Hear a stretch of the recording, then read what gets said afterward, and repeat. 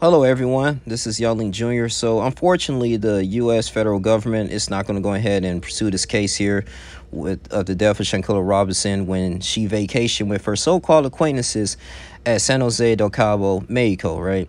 It's back in November. So, originally, when they found out that, it was all over World Star, all over Black Twitter, and she was humiliated, okay? It was actually videos of them plotting. They were like in a room by themselves, or they was in a room, amongst themselves, and she was just like, walking around, and she was filming like, hey, what's going on? She was trying to get ready to go in the pool, but it looks like, they were setting her up, okay? Now, according to the video, she was naked, pulled out of the shower, and she was getting beat. Literally severely, and it was to the point that she lost her life. Now, according to the autopsy, which is pretty accurate, the autopsy stated that she suffered trauma through her neck and her spine. Okay, and their friends was saying that, oh well, she died due to alcohol poisoning, but that was not the case. And this is the type of evil that was going on. Your so-called friends, right, just fighting you, and they decided like, hey, we're gonna commit a crime and get rid of her in this country, in another country, even though she paid for it. She's a smart, beautiful woman, entrepreneur. And when I found out too, I was doing later research because I made a video about this before, she ended up paying for the whole trip. Shanquella Robinson paid for the whole trip, and I think it was a lot of jealousy going on too.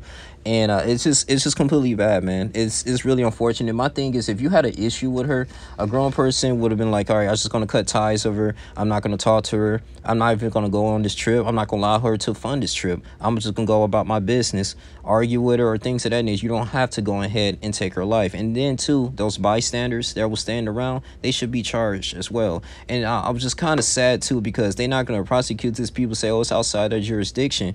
But what people fail to realize is that, back in the late 90s, 1998, we signed like the extradition treaty, the 12897, I believe. And, that's for, if someone, committed a crime or things of that nature, and you work with the Mexican government, they will be in custody due to the requesting party. And, they can go ahead and pursue this. Just goes to show you that they don't care about black women. The criminal justice system they kind of fell in the family, really. Benjamin Crump, I know he's talking to the highest level of government to go ahead and, some people to pursue this. The FBI was stating that, hey, it's not enough criminal evidence. There's no evidence, really, not enough evidence to go ahead and pursue this case. So that's why they want to go ahead and dismiss this, even though they issue arrest warrants back in November due to femicide, because they're thinking like, oh, well, maybe because, it was alleged because she was a victim of a friend or things of that nature or whatever. But it's not, this was not the case. They humiliated her.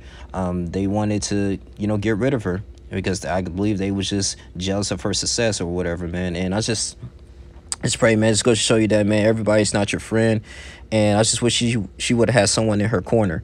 And it's unfortunate, like I said, again, I talked about this last year, and I was doing my due diligence to go ahead and make another video about Shanquella Robinson. And I'm gonna pray for the family too, because it's just the kind of evil. You're just gonna watch somebody get beat and you're recording it and telling her to fight back, and you knew what was going on. So you decided to go on this trip that was funded by your friend that got beat, and you're not doing nothing about it, and then have the audacity to go back to the States and make up a story, says, oh, she died to alcohol poisoning, oh, it was just a wild night. And I don't think she really have any too much alcohol in her system to get to that point to have alcohol poisoning. So, it's just really bad, man. And I'm sad, and it's embarrassing to the United States as well, criminal justice system. And I want to say this too. I mean, even though they may not receive justice, but they're gonna receive justice from the Most High. So you reap what you sow, right? They may get away with it in this world here, but spiritually, no. They still have to pay a price for that. God detests, shed blood from the innocent, right? Innocent is just being taken advantage of. So, and that's one of my ridiculous pet peeves. I hate that. I hate when innocent people are getting taken advantage for no apparent reason, man, due to their own malice, right? So, but with Shanquella Robinson, hopefully this will be a reverse, and that the FBI will go ahead and do this. But I mean, it's up to the Mexican authorities. But you know how the Mexican government is corrupted, so the cartel pretty much runs that country. It's just a really crazy situation, man. So I'm gonna have a link in an article in the description box. You guys can go ahead and do some further reading. But yeah, so rest in peace to Shanquella Robinson. Like, comment, subscribe, share this video. It's your boy Youngling Jr. I'm out. Deuces.